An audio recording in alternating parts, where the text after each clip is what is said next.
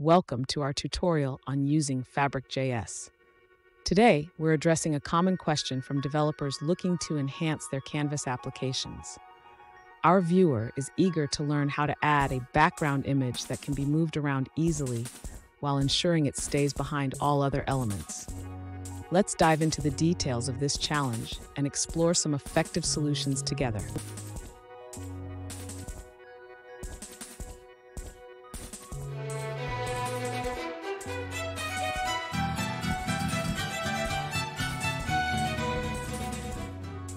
Okay, we're back with another tech video.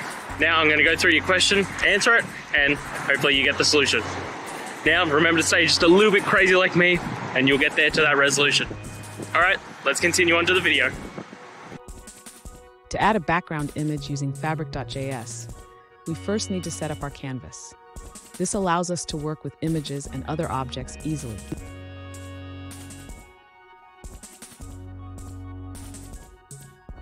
Next, we will handle the image upload. We will use an input of type file to allow users to select an image from their local system.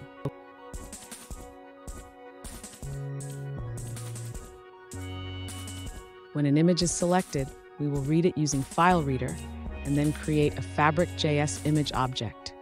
We will set its position and scale it appropriately.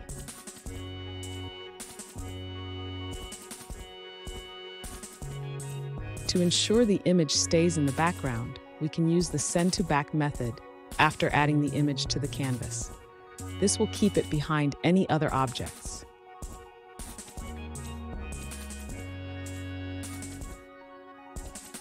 Finally, we can add functionality to move the background image around the canvas. This can be done by enabling selection and dragging for the image.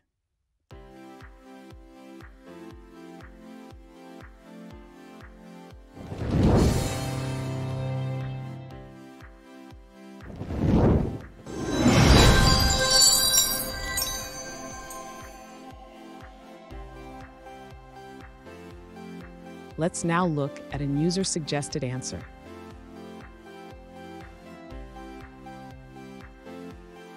To add a background image in Fabric.js, you can use the Set Background Color method. This allows you to set an image as the canvas background.